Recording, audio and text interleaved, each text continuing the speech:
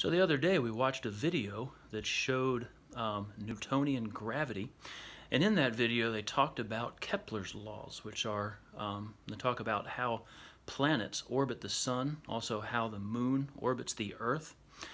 So today I'd like to investigate Kepler's laws a little bit and look at ellipses. So I'd like to show you how to draw an ellipse using some basic materials. Hopefully you can find some pins, some string, obviously some paper, and let me show you how we go about drawing that.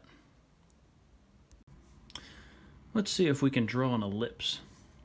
I'm going to start just by drawing a line right through the center of my page, and we're going to identify 2 points.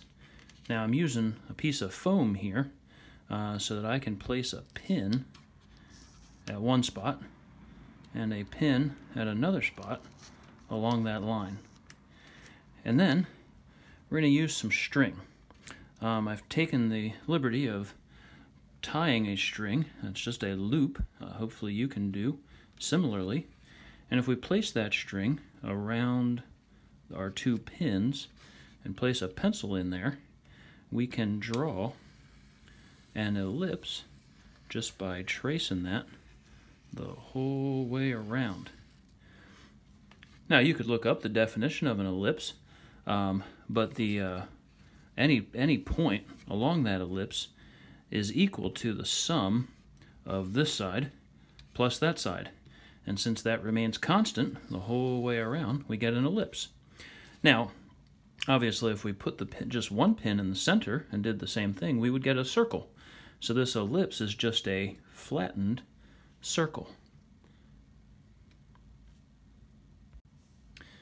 Now that we've drawn an ellipse, let's investigate Kepler's laws.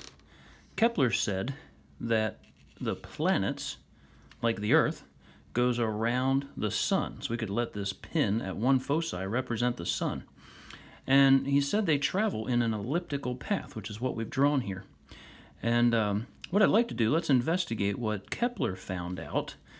He found out that when a planet is close to the sun, like it is over here on this side, it's moving fast. As we find out with our Earth, when we're closest to the sun, it travels a large distance in a small amount of time.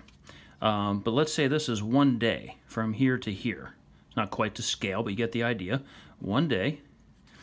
When the planet is far away from the sun, over here, which is actually where we are in the summertime, interestingly enough, the planet is moving slower.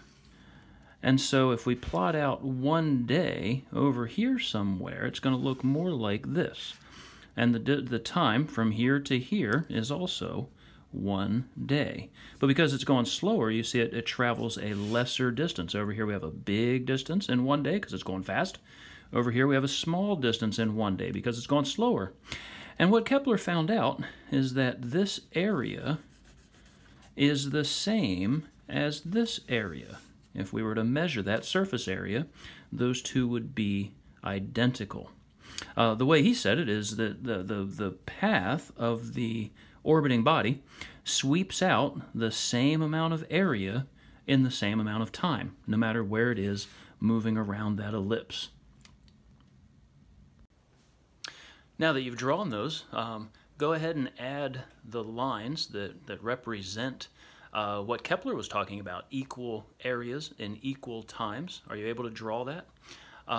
Try drawing some different kinds of ellipses. Try putting the pins far apart, draw an ellipse. Try put them close together and draw an ellipse, and see what the different shapes are.